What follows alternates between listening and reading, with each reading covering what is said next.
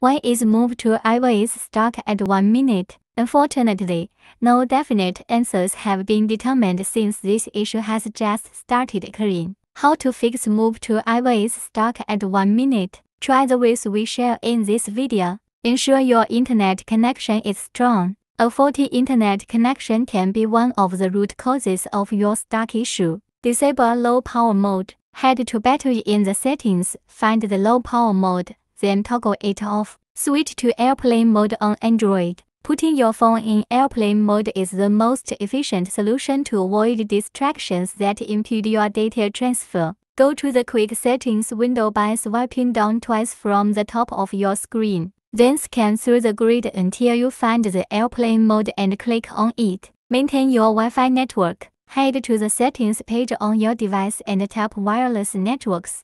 Then, search for the icon marked Wi-Fi in the upper right corner and click on it. Choose Advanced and ensure that the Keep Wi-Fi on during sleep option is set to Always. Use your phone's mobile network. Deactivate your Wi-Fi from both phones and choose mobile data as an alternative. To do so, open the control panel and click Mobile Data. Disable the Wi-Fi power saving. Navigate to the home screen of your device, press the Wi-Fi icon and tap Settings, which is the gear icon in your notification panel. Click on the menu icon, which is the three dots located at the top right corner, and proceed to Advanced and Wi-Fi power saving mode. Once it is unchecked, restart your device. Update your device's firmware. Navigate to the Software Update section in Settings. Choose an option for download updates automatically and tap on the most recent version available. Use alternative software, Coolmaster Mobile Transfer.